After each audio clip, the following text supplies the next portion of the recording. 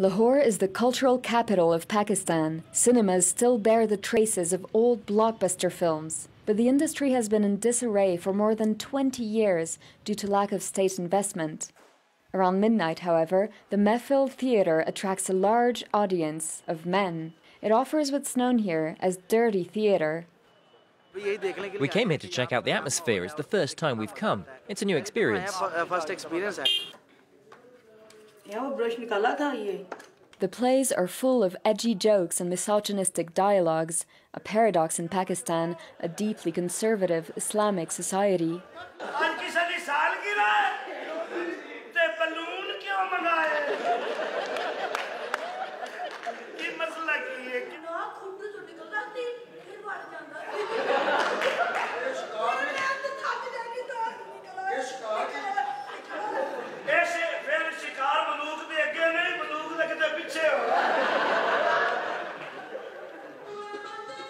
A performance is never complete without a sensual dance performed by actresses, some of whom have risen to national stardom.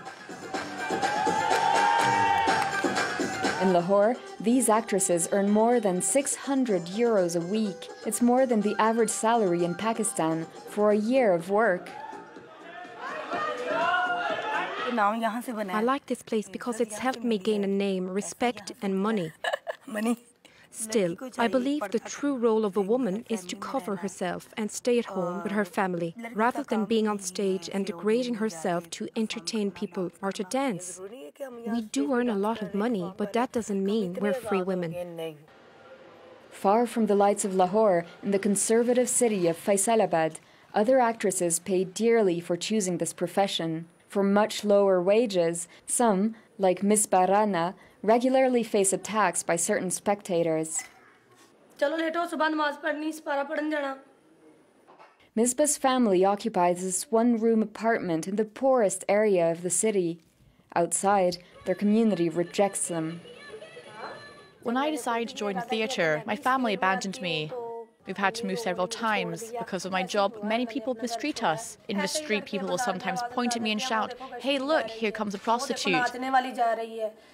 That's why when I'm in the street now, I have no makeup and I wear a burqa for my own safety. What good is this job if it's to lose all respect from people? My wife wanted to be an actress, so I supported her in her choice. When my family found out, they insulted us. But I replied, I told them, the day will come when you will realize that an artist is also a human being. The industry itself is booming. In Faisalabad, 7 theatres offer these comedy plays. It's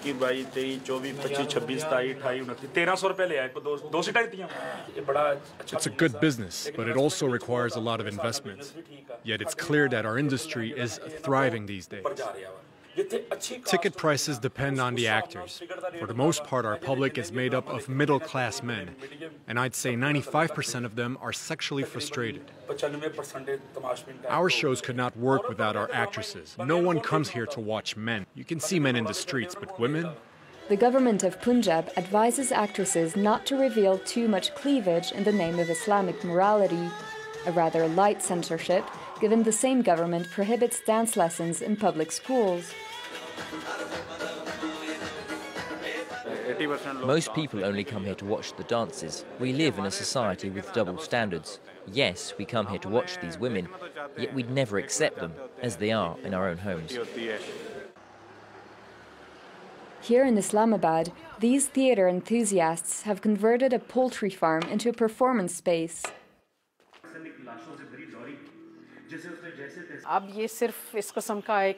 Right now, vulgar drama, which is cheap quality and misogynist, is booming. The problem, of course, is that the public is now used to this kind of theatre, and it's affecting the general behaviour of people towards women. Because of them, it's become so difficult to find women to act in our plays. For the state, vulgar drama is beneficial because it's designed for people not to think freely. If they had to censor one style of theatre, they'd censor ours, not theirs. While dirty theatre thrives, other artists and intellectuals denounce the ever-present censorship in Pakistan, a country where freedom of expression remains particularly fragile.